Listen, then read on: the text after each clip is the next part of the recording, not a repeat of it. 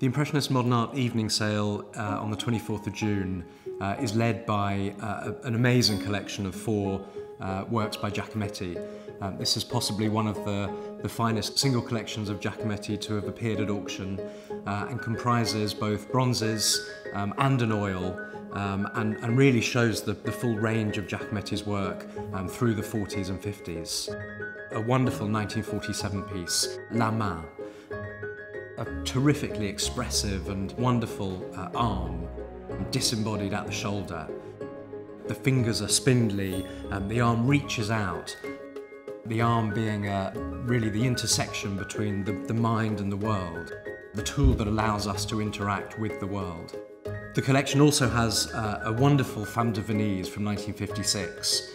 The Femme de Venise was a series that Giacometti started creating in a rush of feverish activity at the very beginning of 1956, having been offered the French pavilion at the Venice Biennale of that year.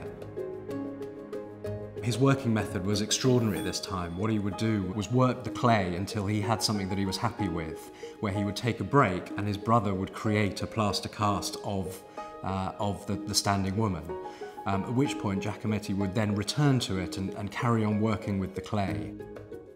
The present work that we're offering in June has this amazing and very rare golden patina. It's a beautiful, expressive patina full of shimmering movement. The third work that we're offering from this extraordinary collection is an oil painting of Annette, Giacometti's wife. This painting is a wonderful build-up of paint. You see Annette seated in Giacometti's studio. It's very clearly an interior. You see canvases leaning against the wall. You see the detritus of Giacometti's famously messy studio. The last work in the series is also of Annette. Famously, Annette had this piercing gaze that people would really comment on when they met her.